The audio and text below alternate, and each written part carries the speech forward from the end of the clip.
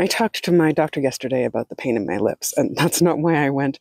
I hurt my finger accidentally, and the retired English teacher I walk with reminded me to ask my doctor about the pain in my lips.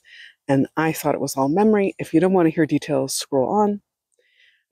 My abusers used to cut my lips horizontally, also small vertical cuts, and then suck the blood out, and also, which is absolutely disgusting, and also put needles in my lips. And I thought that all the pain that I feel almost all the time, not all the time, but most of it, was memory. And then people started suggesting after I did a video about it that it could be nerve damage or scar tissue, and I'd never thought of that. So I asked my doctor about it. I explained, and I said, so like if it's nerve damage or scar tissue, can you do anything? And she said, nope.